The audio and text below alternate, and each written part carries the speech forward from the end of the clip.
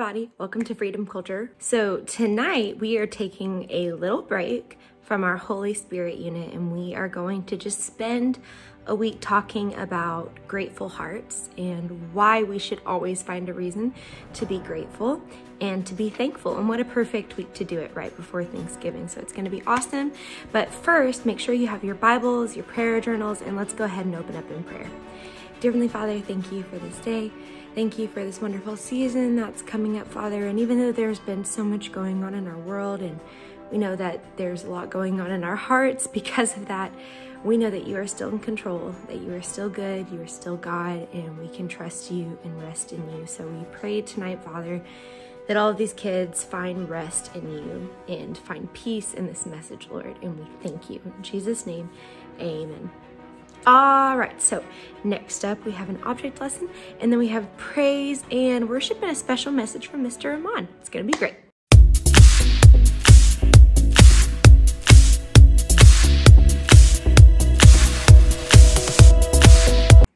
Hi everybody, tonight we are doing something really special as we're taking a special break to talk about Thanksgiving. We are going to be doing a little bit of a craft tonight, and it's going to be really cool. And don't worry if you don't have a ton of craft supplies at home. This is a pretty easy craft and you can almost do it with just about any paper and scissors and tape, or if you don't have tape, you can use glue and a marker. Pretty easy, and a Bible. And if you don't have a Bible, which you should, but you can always ask mom and dad if you can use their phone and look up the scripture that way too. So it's gonna be great. So what we're going to do tonight is we are going to make a thankful garland. Now I love garlands. I love decorating for fall. It's one of my favorite seasons. And so what we're doing tonight is we're making a garland, and we're gonna take strips of paper, okay? And I just happen to have some pretty fall colors, but it's okay if you don't. You can use whatever paper you have. It can be plain white paper, and that's fine too. Whatever you have laying around. And so what I'm going to do is I'm going to cut several strips of paper, okay? And I want several different colors, so make sure you have parents' permission before you get out scissors, and let's start.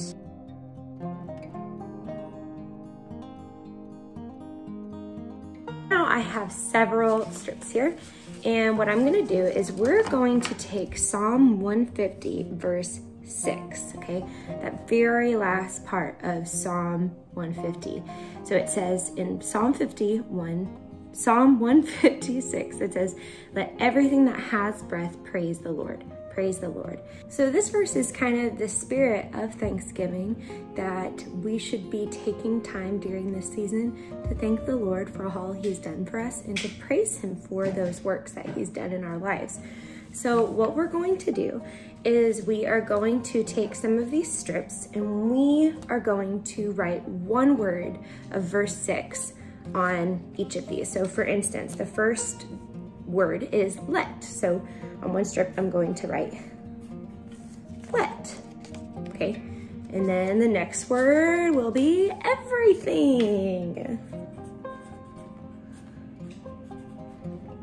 Everything. See, you get the idea. Okay, so then we're gonna write them all out. So I'm gonna take a second to do that.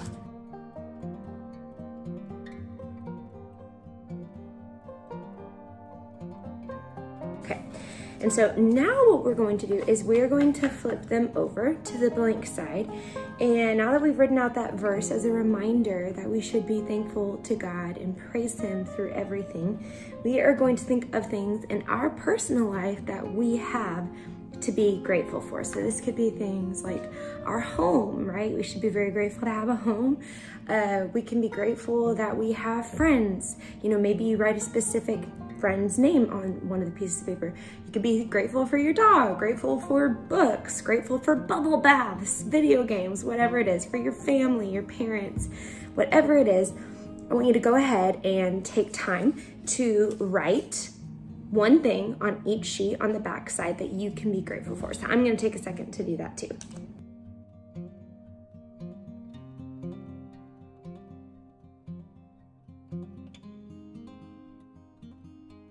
So we're gonna take our first strip, okay, that's let, okay, and we're gonna take a piece of tape, or you can use glue, but I think that, you know, tape is a little faster and easier to use if you have it, but glue works fine too. So I'm gonna go ahead and I'm gonna make a circle with mine.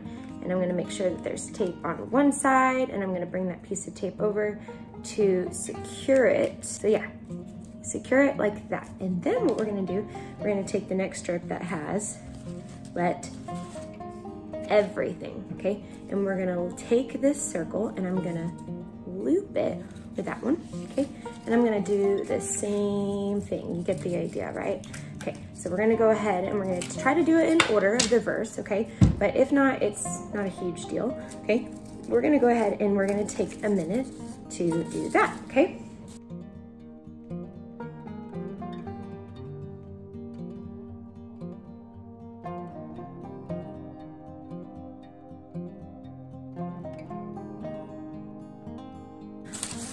All right, so there we have it. This is our thankful garland, okay? And the cool thing about this is you can make it as long and as big as you want. Hang it up somewhere special. If you have a baby in the house like me, make sure it's up high where they can't reach it and tear it apart. But that is it, and this is just a reminder that we have always reason to be thankful and to praise the Lord. And if you need more proof than the verse, look at all the wonderful things he wrote out on the chains. And I can encourage you just to make it as long as you possibly can, just thanking God for every single thing you can think of in your life. And you will be amazed at just how much there is to be thankful for. I love you guys. Coming up next, we have worship.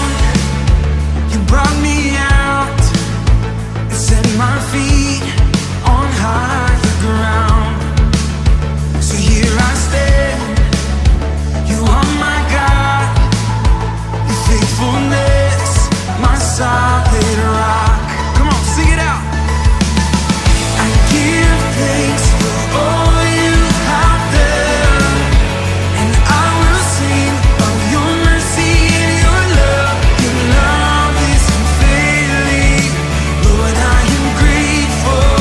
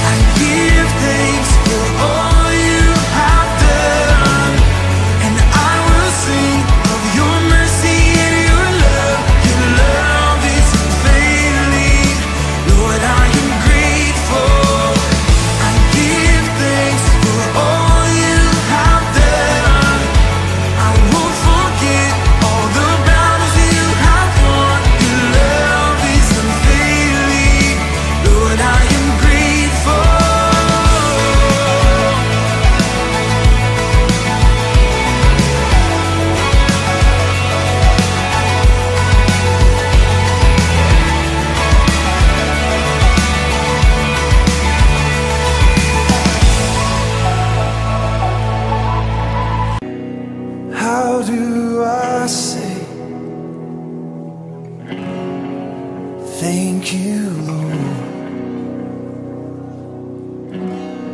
for the way that you love and the way that you come,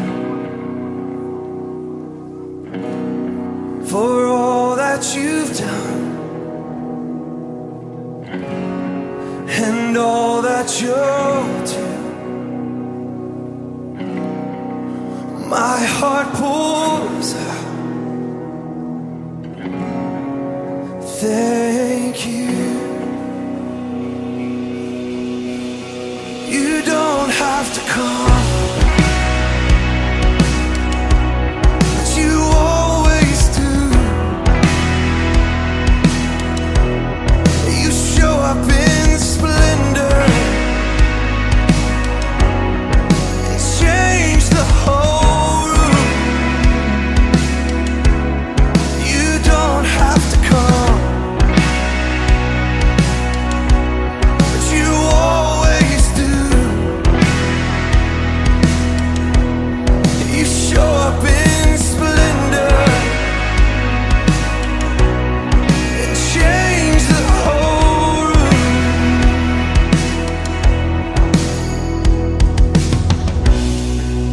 How do I say thank you, Lord, for the life that you gave and the cross that you bore, for the love you poured out to ransom my soul.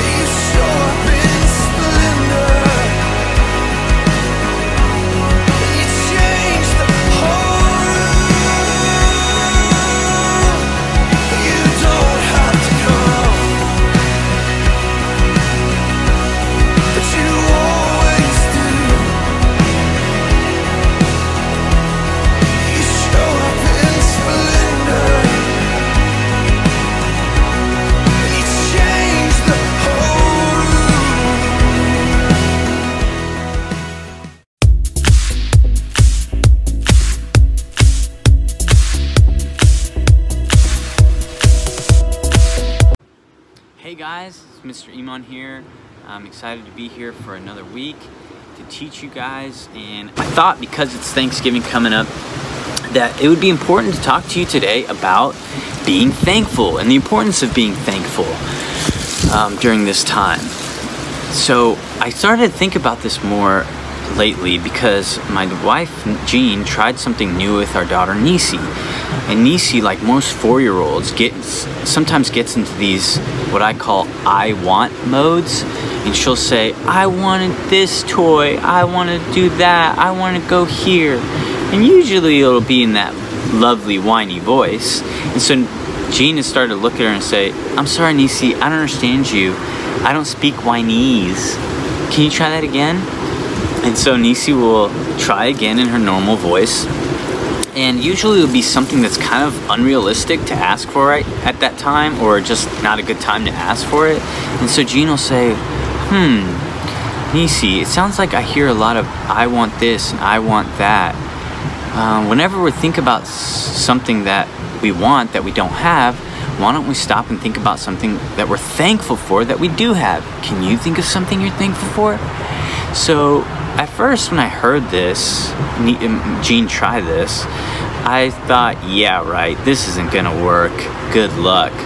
But when I started to see that Nisi would actually stop and try and at least think of something she's thankful for, I began to realize how important it is, not just for my kids to think about being thankful or what they're thankful for, but for me and for all of us to stop. Take a few minutes every day, if we can, and think about what we're thankful for. You know, I think this is what the phrase have an attitude of gratitude means. And I actually looked this up, and the best definition I found was that an attitude of gratitude means making a habit of expressing thankfulness and appreciation in all parts of your life on a regular basis for both big and small things alike. You know, it's easy to be thankful for big things. You get an awesome test, or you graduate to the next grade, or you get something you really wanted. But what about for small things? What about for having the friends that God's put in your life, or your parents, or your health, or you know, that you have a roof over your head, the house that you live in, or the fact that your parents work and provide for you. You know, there's so many small things in our lives that sometimes we it's called taking it for granted, where we don't really think about it. It's just, we just kind of think that will always be there, that we should always have those things. But I don't know about you, but lately with the coronavirus, I started to think about all these small things that I once were able to do that I can't do anymore. At least maybe going to the grocery store without a mask, or going out to eat, or seeing my friends, or even going to church. You know, now we're watching through the internet. These are a lot of these small things that I used to do. Now we can't do them. And I don't think that I'll never get to do them again. It's just I know that right now I don't have them. And so that's taught me to remember about those small things. I think it's important for all of us to think about those small things. You know, someone once said, if you focus on what you have, you'll always have more. But if you focus on what you don't have, you always think about, well, I don't have this, I want this, then you'll never have enough. And I think it's a really important thing to remember when we're thinking about what we're thankful for, not just for the big things, but the small things too. You know, I also think it's important, or it's easy to be thankful when things are going great for you, when you're happy, when times are just really easy and nice and fun. But what about during bad times, or hard times, or challenging times? Is it easy, or can we also try and be thankful during those times? Well, the Bible tells us that we should be thankful at all times, not just good and bad. And it gives us the reason why. And it basically says that God is good always, okay? And that we should be thankful no matter the circumstances, no matter what life throws at us, that we should always be thankful for God. And if you've been paying attention about what we've been talking about up until now, is that God's given us everything that we need to live a godly life, both by knowing Him, okay, and more importantly, because he sent Jesus into this world to die for us, and he saves us through Jesus, that we could have eternal life, the promise of eternal life. And by doing that, he gives us also the Holy Spirit to be with us and to know him and to live for him. So he's given us the best gift that he can give us. And so we should definitely be thankful at all times, not just during the good times. And you know, we can look at the Bible and see how to be thankful. And one person I can point to that we can learn from is David. Right? In the book of Psalms, David shows us how thankful he was towards God, you know, writing about praising God and being thankful. And it's not just during the good times. It's also during real hard times for David, when people were even trying to kill David. So how was he able to do that?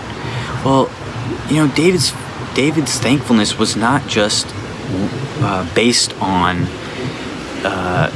God giving him great gifts and giving him awesome blessings, but it was based upon his faith in God, right? David was able to remind himself about all the past victories where God has taken him out of hard situations and real life struggles and bring him out of those times, and that he was able to, all those small victories in life. So David reminded himself of God's faithfulness, and that's what helps him to be thankful in his current circumstances and what he's going through today. And I think it's important for me and you to also to remind ourselves about how God has brought us to where we're at today. All the things that God's done for us. You know, in the New Testament, Peter tells us that we should be thankful during grief, hard times, when we're not so happy, maybe when we're sad also, and during different challenges that we face, because during those hardships, our faith will be proven to be genuine. Our faith will prove to be real, okay? Not to be tossed and turned or swayed this way and that way with the different ups and downs in life, okay? That we will constantly have faith, that we will constantly be thankful towards God in all situations in our life. So guys, I want to leave you with that and just remind you that when we're thankful, our focus moves off of selfish desires and off of the pain of current circumstances. When we're thankful and we express that attitude of gratitude, we will learn to be content, to be satisfied in a variety of different circumstances that life throws at us. And it will remind us that we can only control so much, okay? That we should be focused on the bigger picture in life, and that is that God has given us Jesus, and God has given us salvation through Jesus, and he's given us the Holy Spirit to live a godly life. And so I encourage you this year, guys, don't just make this a once-a-year thought. Have an attitude of gratitude. And guys, have an awesome Thanksgiving. I'm thankful for you guys. I love you guys. And we'll be seeing you in 2 weeks. Bye, guys. Yay!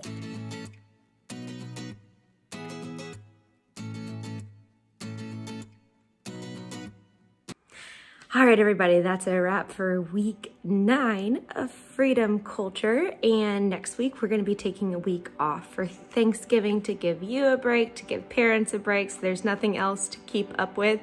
That will be really nice. And then we will see you back in 2 weeks as we finish up our unit for Holy Spirit. We can't wait to see you back. We hope you have a wonderful and safe Thanksgiving. And remember to always be thankful. Love you guys.